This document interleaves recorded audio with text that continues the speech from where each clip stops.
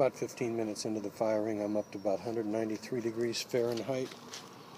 I just bumped up the flame a little bit, but you can see I've got it set pretty low. Aiming for a cone 010 bisque firing.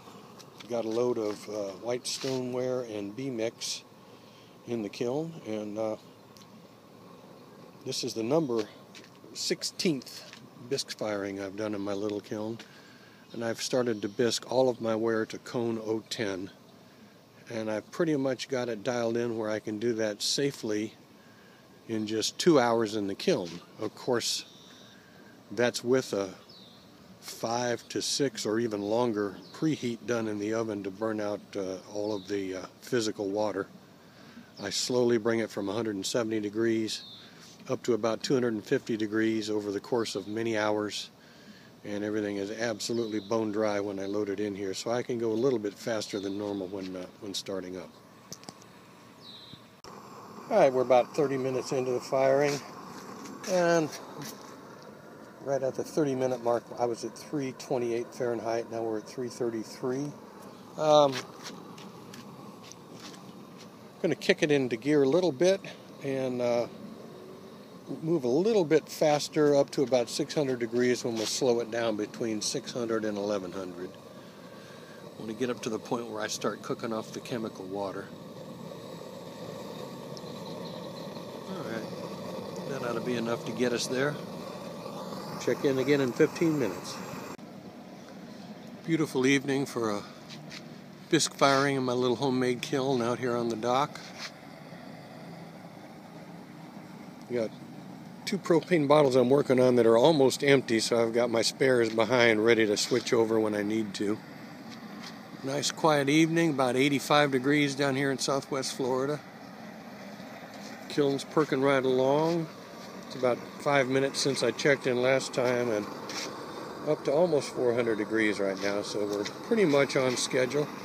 I keep a little log of every firing so I know I can refer back to previous firings and see where I was and adjust my temperature accordingly, but right now we're right where I want to be. Check back with you soon.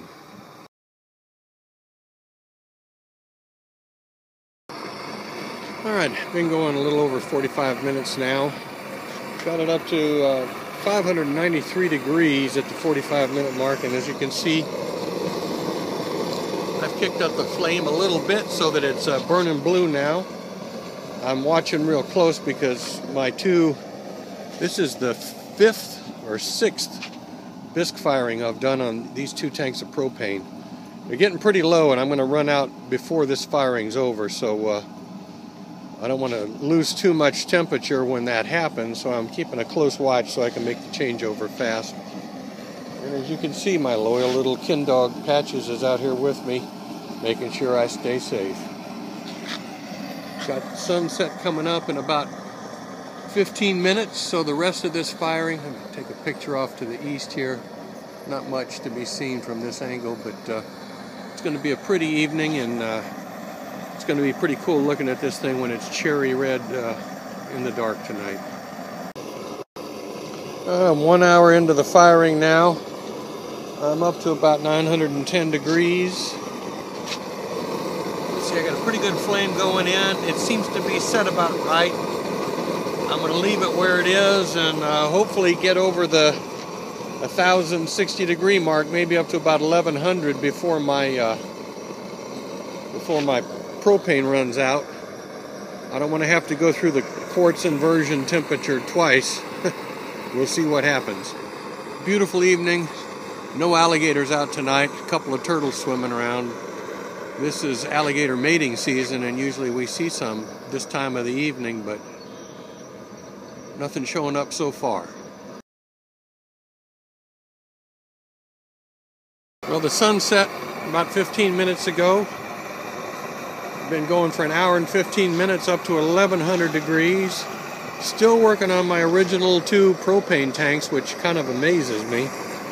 I've just kicked it into gear again. We're over 1,100, so I'm going to rock and roll. In fact, I'm going to boost it a little more right now.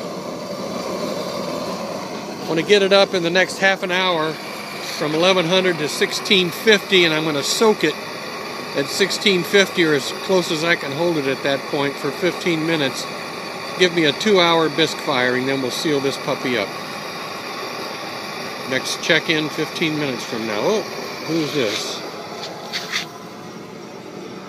Oh, my cat Casey is out here with me now. Hi, Case. Up to 1300 degrees now. Got about 35 minutes to go.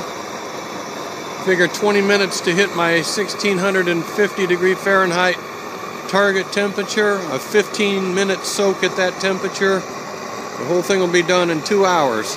Amazingly, I'm still on that almost empty 2 tanks of propane that I started out with. You can see it's kind of getting dark out here now. Beautiful evening, about 80 degrees. Hotter than that out here on the dock with this kiln radiating heat. Life is good. It's the back side of my kiln. You can see some hot spots in the lid and on the side, glowing red. See where the lid isn't pushed down completely tight. Getting mighty, mighty hot inside. Had to change over the tanks, finally got up almost 1400 degrees Fahrenheit, and the flame started diminishing, so I went ahead and made the changeover. And now, that's what I did with my... we're up to 1416. So, about 240, 250 degrees to go. It's 8:25, so we're right on schedule. Gonna hold it there for 10-15 minutes and soak it at that temperature, and I should hit a cone 10, or excuse me, a cone 010. And I've got some cone 010 cone packs, not cone packs, they're just single cones, but I've got them situated in different parts of the kiln just to see where my hot spots are, and just to make sure I hit my target cone bisque level. Well, I've been firing for 1 hour and 55 minutes. I changed out my thermocouple because it started acting weird. Put a different one on, and it got up to temperature almost. It got up to about 1570 degrees and froze. So I was flying blind at that point. I checked my cones, and the one that was closest to the burner was down hard. So I'm figuring now I'm at a cone 010 bisque, and close enough. I'm gonna call it quits for the night and hope that I've had a successful firing. Well, the burner's off. It's all sealed up. You can see it's still glowing red hot in there, and will for another hour or so at least. It's going to be 4 or 5 hours minimum before this thing cools off enough to crack the lid. So it'll probably be tomorrow morning before the unloading portion. It's almost 8 o'clock in the morning, so this thing has been cooling for 11 hours, and we're still at 235 degrees. I'm going to go ahead and crack the lid, though. We're below the 400 degree cristobalite formation area, so it's safe to go ahead and open up the lid and let it cool off a little bit.